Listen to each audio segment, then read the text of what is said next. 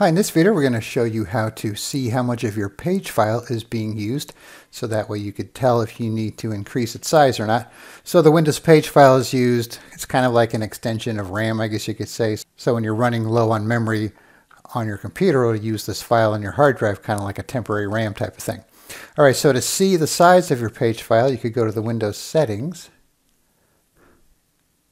under System, About, and then Advanced.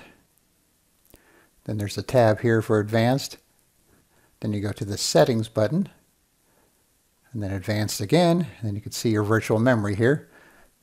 So if you click on Change, you could have it automatically manage the page file for you, or if you uncheck this, you could assign your own paging file. So if you want to have one on a secondary drive, you could do that as well, or change the size of your default one on your C drive there.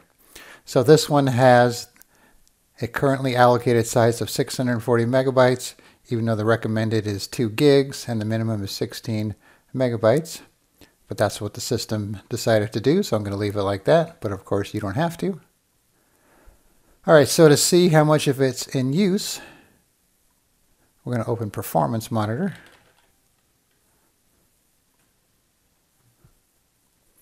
Alright, so then under Monitoring Tools, you have this Performance Monitor section. Click on that. Then you want to click on the Add button here.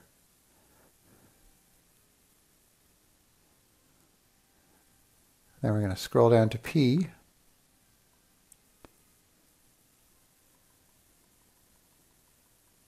And then find paging file. And then if you click on percentage and then add, then click OK, then you'll see that in your chart here. And what you might want to do is uncheck processor time so you don't get it confused, or you could change the color if you want, but I'm just going to have it show the page file usage. So keep in mind this is in percentage, not size here. So this, 1%, average 3%, maximum 32%, and so on. So it's not really using a lot. If the maximum is 32% out of the 640 megabytes or whatever it was. So you could always just leave this open and then do things on your computer, and you could see how high this number gets.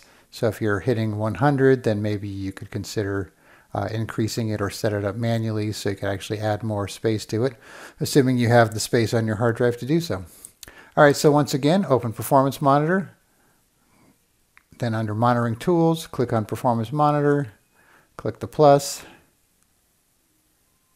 find Page File, add the percent usage, and that's all you got to do. Alright, thanks for watching, and be sure to subscribe.